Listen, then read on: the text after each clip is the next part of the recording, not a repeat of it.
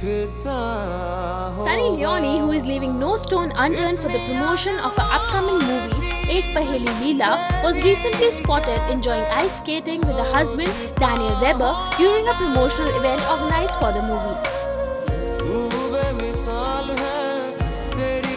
When asked about her love for ice skating, the baby doll of Bollywood said,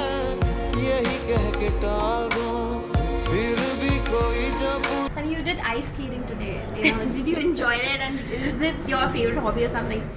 Well, I grew up ice skating. I lived in Canada when I was little.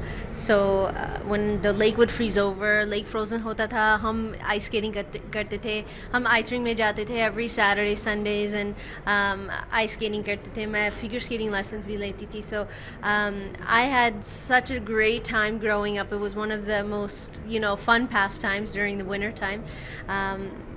I feel like my skates were too small. I wanted to play more. Actually, मैं यहाँ नहीं होना चाहती, मैं वहाँ होना चाहती हूँ.